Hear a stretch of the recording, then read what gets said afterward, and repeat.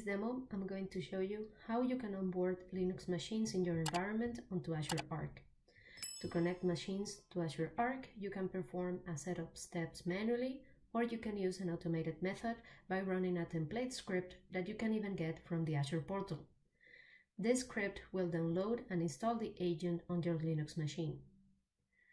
To complete these steps, you will need root-level access on the Linux operating system.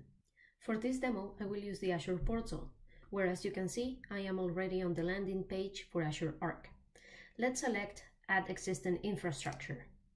In here, I can select Add Servers, Resource Details, and now I'm prompted to provide all of the information of my Azure account, resource group, operating system, and region where I want to register this Linux machine. Let's select the resource group where I want to onboard this VM, select Linux operating system. If your environment requires a proxy for outbound connectivity, you can also provide the proxy server URL. We can now add additional tags and they will be populated in your Azure Portal, and you will have a tagged Azure resource. We can now here add hosting platform, for example, and let's say GCP, download and run the script. Let's copy it and close. Now I am logged into the Linux machine that I want to onboard onto Azure Arc using the root account. All we need to do now is copy paste the template that we downloaded from the portal. For demo purposes, I'm going to be copying step by step. First, we need to download the installation script, and this will be done by this command. Now that we have it, we need to install the hybrid agent by running the command. Now it's installing all of the packages that are required by the agent.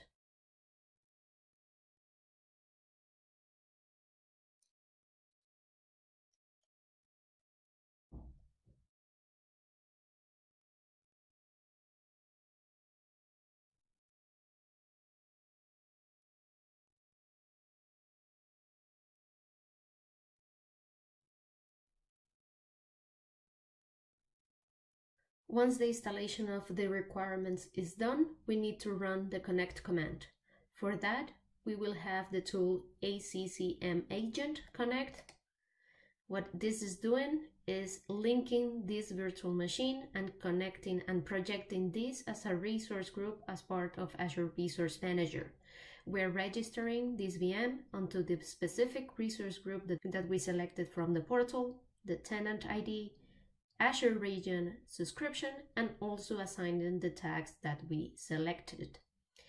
All that is left for us to do is copy this URL, copy the code provided, and after that we will authenticate and the resource will be projected into ARM.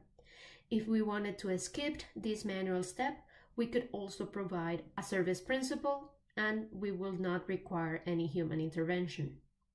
Now we access the URL, enter the code, provide your email that you use to manage your Azure subscription, sign in,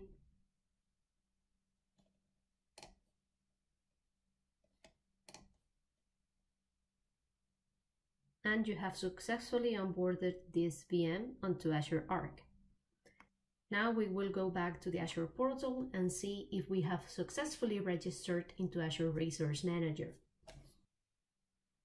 As you can see, now we have an Azure Arc enabled server that is connected to the specific resource group, location, subscription, and with the tags that we provided during the onboarding process. When a hybrid machine is connected to Azure, it becomes a part of Azure Resource Manager. It has the benefits that you can now use constructs such as Azure Policy or applying tags.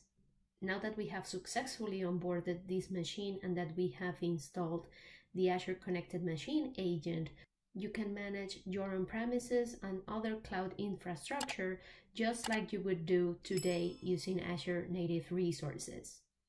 Thank you.